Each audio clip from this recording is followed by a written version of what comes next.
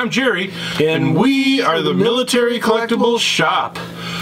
Welcome back to another edition of What's New at the Military Collectibles Shop. So thanks to everybody for all of the well wishes for Mark and his wife. He's here.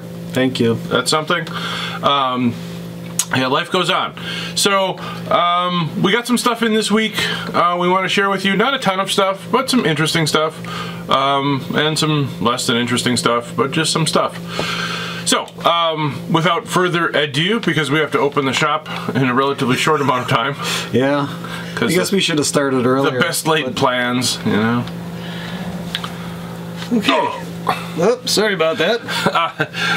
This was a, this is kind of neat. It's a Sykes Fairbairn Sykes dagger. I suppose they're fighting over who got first credit. A Fairbairn Sykes dagger.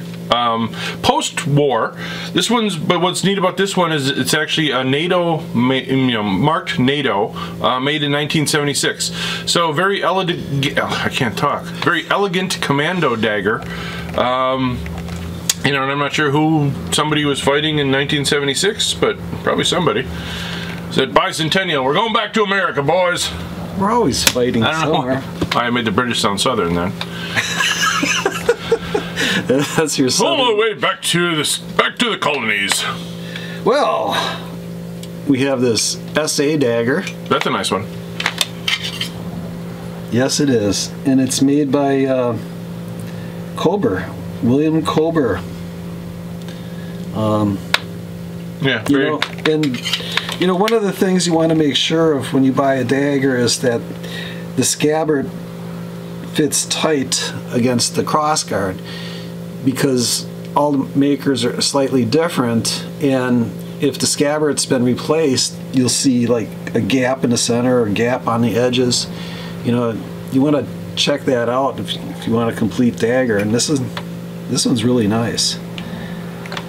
Also, when you're looking at these daggers, the Germans always soldered the ring on the dagger. You know, if you find one, the ring is not soldered, yeah, that one's fake. Yeah. Or at least the scabbard is. You know, the dagger could be real, but the scabbard might be replaced.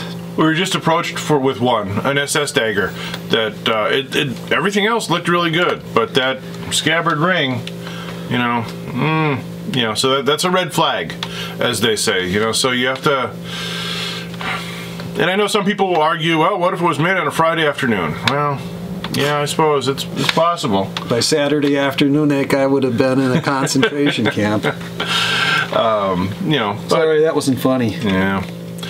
Speaking of SS daggers and fake ones. What do you mean?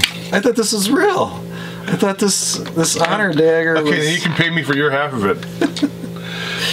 That's an honor Himmler dagger. Yeah, Himmler inscription. RZM marked.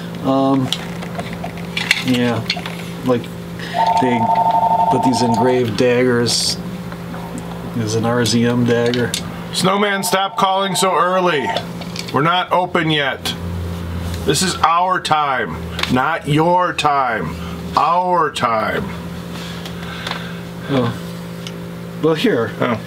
I suppose I should do something besides complain. It's a German K98 bayonet, nicely matching.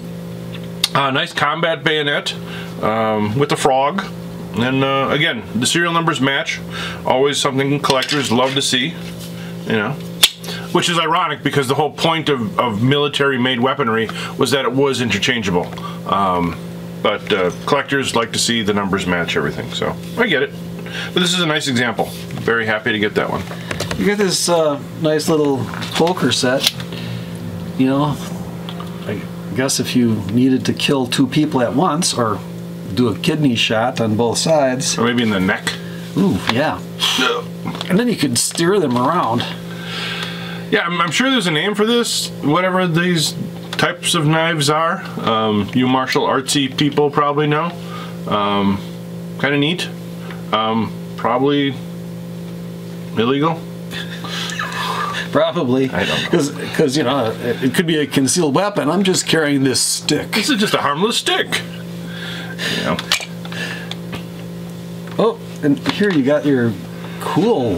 This is neat, and I'm still researching this one. What I was hoping this was a Confederate fighting knife. I don't think it is. But what I think it is a English hunting sort of slash fighting knife from the 1800s. So a very early knife, very, you know, kind of elegant daggery knife, long blade, in its original leather scabbard and a form-fitted, kind of a bone handle where it's been checkered. Unfortunately, not marked that I could see in any way, but a real nice early knife. So all the knives came from one place. Kind of happy to get those. I also got in. Hey, those of you who know that I like female stuff, what's not to like, really? But I got a navy wave tunic. Oh, cool. Yeah. I didn't see that one. Missing some of the insignia, and it's missing a couple buttons, but I've got buttons. And a female officer from the probably 80s, 90s, from the 84th Division. They were here in Wisconsin, actually Milwaukee was actually the headquarters area, so that's probably where she served, where my brother actually served. Cool. So, kind of neat. Again, none of these will fit. Maybe your brother knew her. Maybe my brother knew her. And then, lastly, we got in, you can hold it, a World War I group, Purple Heart and Victory Medal and helmet, painted helmet. So we were able to get the discharge paper, the Purple Heart for him being wounded, a couple photos of him, his military paybook, and we've been able to do some preliminary research on him, along with the unit painted helmet. So yeah, any of these, you know, by themselves would be great to find. So we're especially tickled to be able to get a whole group like that. I mean, sadly, no uniform, but you know, getting this part of it is pretty tough. You know, when you start to think that this stuff's over 100 years old already. Oh yeah. You know. But you still have that. Oh yeah, there's still something else. There's always something else. I mean, we do buy a lot of other stuff that we don't show you because you'll be bored to tears. Or go, what? Why would they do? Why would they waste their money on? Right.